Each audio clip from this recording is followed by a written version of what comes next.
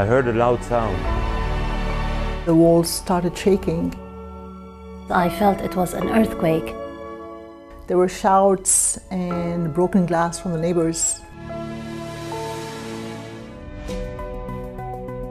It's like you expect the unexpected.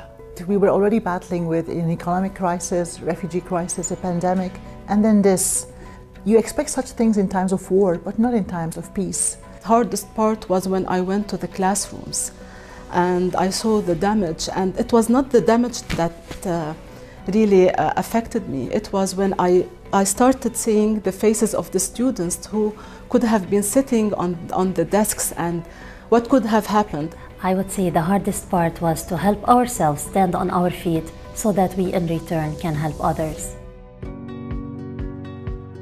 As ministry, we really felt that it's the time to live our faith. The entire Mirath team was quickly mobilized, and we started thinking of ways of how to help.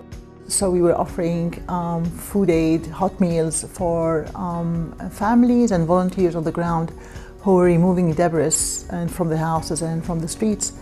After that, we started also working on shelter rehabilitation.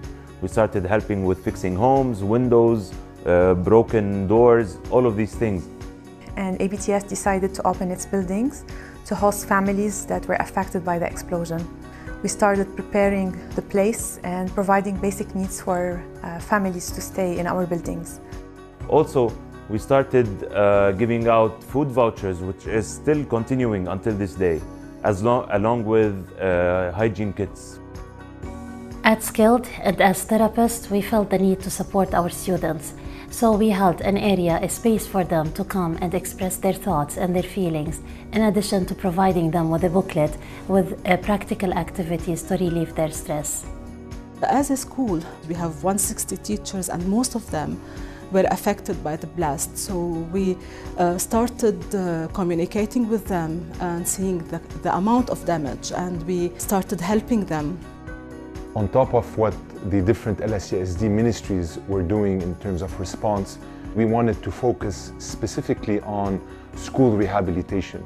We thought that since education is a source of hope for many, we wanted schools to open as fast as possible. Honestly, it made me realize that everything can change in a split second. At the same time, it also made me realize that as long as we are united, a lot of things can happen. What was amazing is that everyone got together to help. People from all around Lebanon came down to the area where the explosion happened, and they started helping with whatever they can. We realized the importance of Beirut Baptist School as a community provider. Hope is desperately needed in Lebanon today, so we see God at work both within us as a team and as church partners and as ministries, but also through us in planting those seeds of hope in the community. And this is something that only God can bring about today. You can make a difference in people's lives. Even a small difference would have a big impact. The repercussions of something that big usually last for a long time. That's why our work as Mirath is very much needed still now, as it was needed on the first day. An explosion from this dimension needs a response that is over the long term. And we can still feel God's presence working through us despite our weaknesses and despite our shortcomings and failures.